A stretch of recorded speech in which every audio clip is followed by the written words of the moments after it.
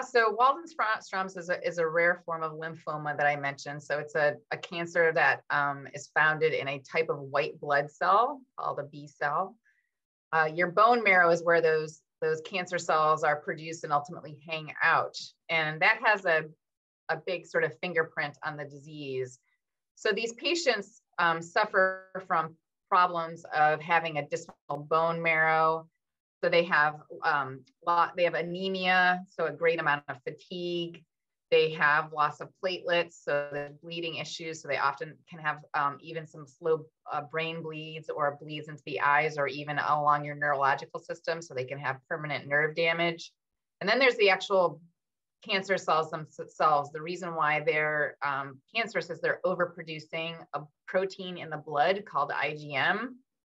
And that excessive IgM is one of the drivers behind all of this systemic symptoms that I just raised. It's really, it's almost like a double-edged sword, both in terms of the cancer and the B cells driving the cancer in the bone marrow, and all the sequelae of that across multiple systems, such as brain bleeds and neurological deficits. The average age of a Waldenström's patient, I think, is in the mid-60s, and then the duration of then kind of fighting the disease is about 10 years, unfortunately, before they succumb to it. Unfortunately, there are no cures for this disease, even with current standard of care. And so we're hoping the disease itself has actually a major driver in a genetic mutation.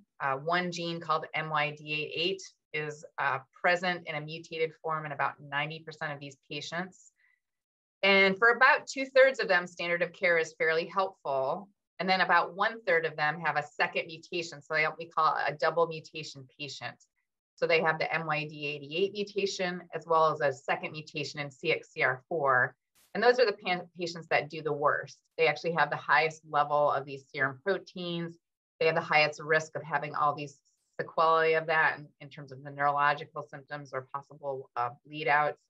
So it's really the highest sort of underserved patient population that we're focusing on with mavorixafor.